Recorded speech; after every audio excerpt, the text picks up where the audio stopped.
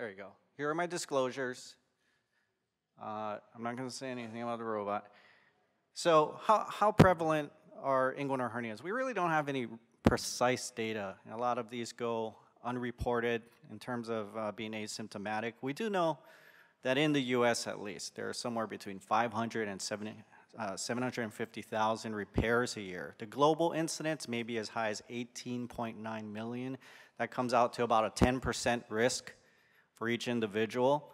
And the male to female ratio is heavily weighted towards the males, 19:1. As far as the different type of groin hernias, indirect, by far the most common, both males and females, followed by direct, but you can see there's a big drop in the females. Again, females are more common with femoral hernias. This goes back way to Gray's anatomy. You can see here the external and internal iliac veins. This is looking from the inside, the rectus muscle, the psoas muscle here.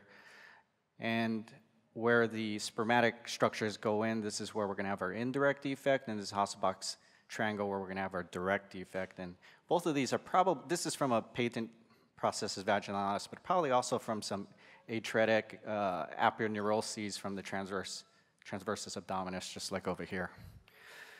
Hernias have been recognized for a long time. In ancient Egypt, this is Ramses V, 1145 BC. So 3,000 years ago, when they dug him up and unraveled him, they found that he had a very large scrotal sac, and it was plicated up against his perineum. So somebody, his personal surgeon or something, tried to repair his inguinal hernia. And it's kind of funny that 3,000 years later, we still don't know what's the right way to do this. They'd probably be surprised, thought we would figure it out by now. But in the 1800s, Bassini was the first to sort of describe consistently a way to repair inguinal hernias, and it was a sutured repair, kind of combining the conjoint tendon with the shelving edge of the inguinal ligament, closing that floor there. I love this picture because it's a side view. You can see the external oblique muscle here is reapproximated. That's not part of the strength of the repair. And the transversus abdominis, the transversalis fascia right here, the internal oblique transversus abdominis, the fascia to the shelving edge of the inguinal ligament, kind of closing the space right here. This probably works in a few cases. The Shouldice repair, I just spent some time on the Shouldice Clinic website last night. I haven't been red-pilled that hard since I went on the Flat Earth Society website, but it's pretty amazing stuff. They have great results. Now, you have to be skinny to do that, so for most Americans, it's like, well, I'm out. You know, you have to have like a normal BMI. But kind of starting off sort of like the Bassini repair, and then they start putting more layers together, 10 or 20 more layers together, and get a real solid repair like that. And then McVeigh also was a tissue repair, kind of distinguished by closing down the femoral space. So this fixes the femoral hernia too. So you start off with the conjoint tendon and the Cooper's ligament, which is a lot deeper down here, making a transition stitch ultimately up to the shelving edge of Poupard's ligament. You can see a little relaxing incision here, which is a modification of that. But it was really the Lichtenstein repair, which has brought us to the modern day open repair, which is the tension-free mesh repair. You can see that medially it'll be sutured either in running or interrupted fashion to the conjoint tendon, the shelving edge of the inguinal ligament. And this has worked well for a lot of us for a long time, but we'll see. Maybe there's a better way. There are other ways that hernias have been described: Kugel, Stopa, Trabuco, Halsted, the darning technique, Desarda. I'm not going to go into details of these. I want to get to the meat of this, which are presenters with their types of perfect repair. What kind of outcomes are we talking about? It's all over the place. As low as 0.5%, as high as 15% or more.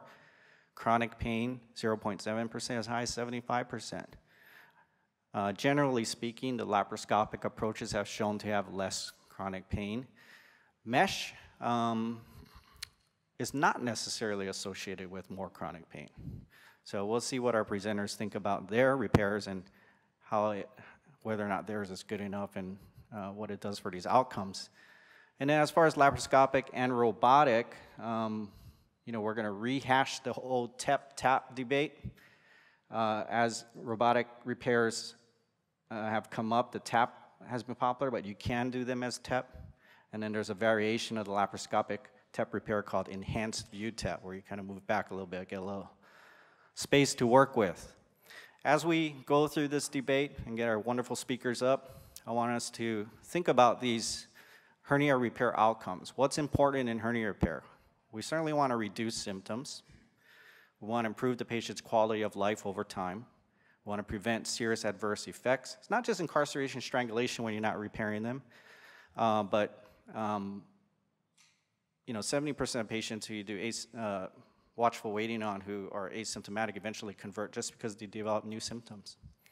And to minimize complications, whether it's bowel complications, infections, seroma, chronic pain, recurrences. And so keep these in mind as we go through open versus lap versus robotic. That's all I have. Let's have our first speaker up.